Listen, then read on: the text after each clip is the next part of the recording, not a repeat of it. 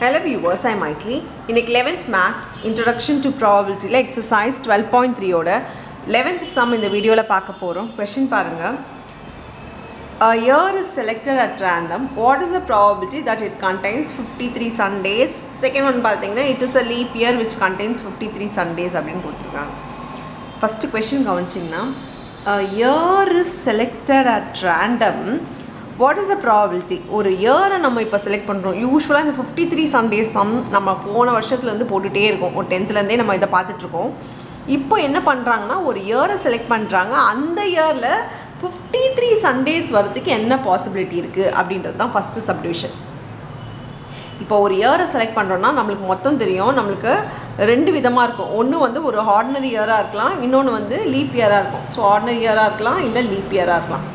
சரி, ordinary year வரதுக்கு என்ன பாசிபிலிட்டி இருக்குது, லீப் இயர் வரதுக்கு என்ன பாசிபிலிட்டி இருக்குன்னா, ஆர்டினரி இயர்ன்றது 3 years வரது ஆர்டினரி இயர், லீப் இயர்ன்றது ஒரு வருஷம். அதாவது 4ல் 3 வருஷன்றது ordinary year, 1 இயர்ன்றது leap year. So அப்போ இது 3/4, இது 1/4.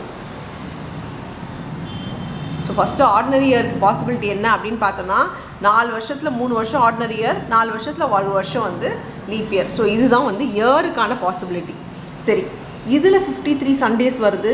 ஏற்கனவே நம்ம நிறைய வாட்டி இந்த 53 Sundays நம்ம போட்டிருக்கோம்.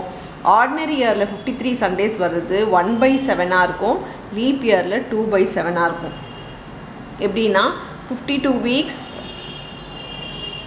ப்ளஸ் 1 டேவாக இருக்கும். எதுலன்னா ஆர்டினரி இயரில். இது ஏற்கனவே படிச்சு தான் நான் உங்களுக்கு மறுபடியும் இதை வந்து ஒரு எக்ஸ்ப்ளனேஷன் மட்டும் கொடுத்துட்றேன். அதுவே வந்து லீப் இயரில் பார்த்திங்கன்னா 52 weeks ப்ளஸ் 2 டேஸாக இருக்கும். இந்த 1 டேன்றது Sunday, Monday, Tuesday, Wednesday, Thursday, Friday, சாட்டர்டேவாக இருக்கும். அதில் சண்டே வர்றது பார்த்திங்கன்னா 1/7ல் 1/7.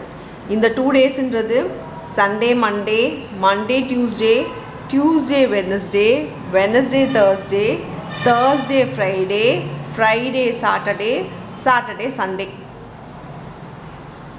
அப்படி பார்த்தா சண்டே வருது 2 இதில் இருக்கிறதுனால 2/7. ஸோ அதுதான் நான் இங்கே முதலே எழுதிட்டேன். இது நல்லா ஞாபகம் வச்சுக்கோங்க. ஆர்டினரி இயரில் 53 Sunday வருது 1/7, லீப் இயரில் 2/7. சரி, இப்போ இந்த கொஷனுக்கு வந்துடலாம். இப்போ என்ன கேட்டிருக்காங்க, it is contains 53 Sundays. So இதுலேயும் 53 Sundays வரலாம், இதுலேயும் 53 Sundays வரலாம்.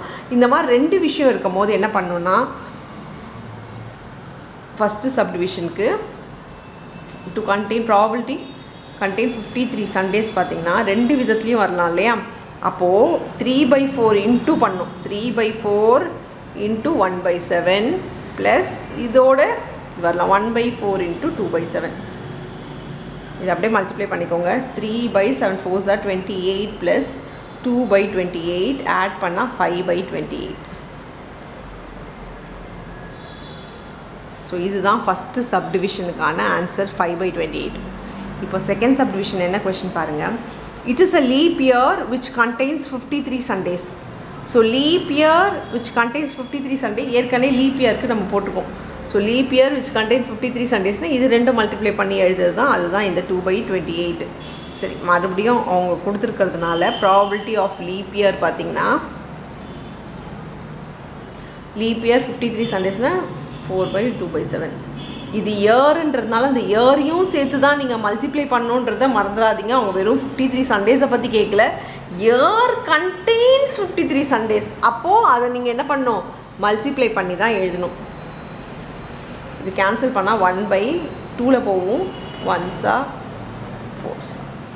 ஸோ 1/14 தான் செகண்ட் சப்டிவிஷனுக்கான ஆன்சர். அவ்வளோதான் இந்த சம்ஸ். தேங்க்யூ.